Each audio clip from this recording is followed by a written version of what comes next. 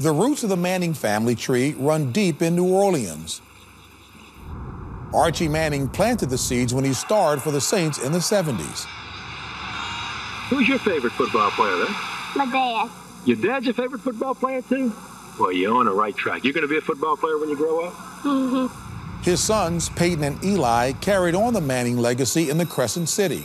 When it comes to Newman football, the first thing that comes to your mind are the Mannings. We've had two of the, most famous athletes in the country and best in the country, two brothers that have come through our system and gone to the pinnacle so many times. The Colts are world champions! They're the heroes of this community and I think the city of New Orleans.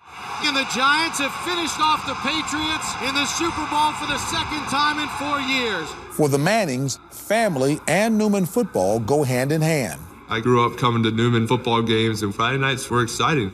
I was in 5th grade, 6th grade, and Peyton was a sophomore. He was a starting quarterback. Cooper was a starting receiver. Cooper was a huge influence on me. He was my hero. I think I completed like 120 passes that year, threw 90 of them to my brother. Good job, so baby, I want it back! Cooper's football career ended abruptly in college, which prompted a uniform change for Peyton. I changed jersey numbers from 14 to 18, really as a tribute to him. He told me he wanted to kind of live his dream of playing football through me, and of course Eli as well.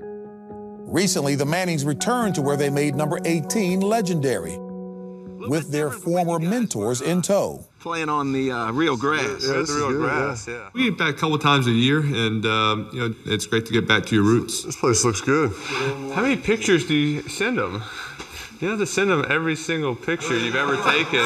Everybody has one picture, you have 4. Every day begins the same for Newman's football team, in the weight room.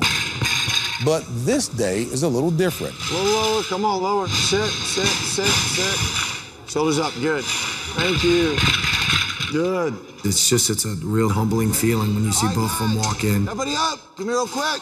They wanted to come in, just talk to the players and talk about what Newman football meant to them. It's something I'll never forget, they'll never forget. Just appreciate you guys up early this morning working hard. We spent a lot of time out on that football field trying to help Newman win football games. I just want to present my gold in football to you, Nelson, and hopefully y'all can find a place for it in the trophy case over there. It's great coming back in here and seeing all y'all grinding away. It's a great reminder to seeing kids doing what they love and playing football, and I feel the same way every day. And I also am very honored to give you my golden football as well. Thank you. The Mannings embody, I think, the best of what Newman has to offer. Thanks, fellas. You got it, man. Hey, guys. See y'all. Y'all are welcome. Appreciate it. See you. You got it. Good luck. When you get handed that gold football and you show it to your players, it's a constant reminder that we've produced two of the greatest quarterbacks in the history of the game. I don't think it gets any better than that.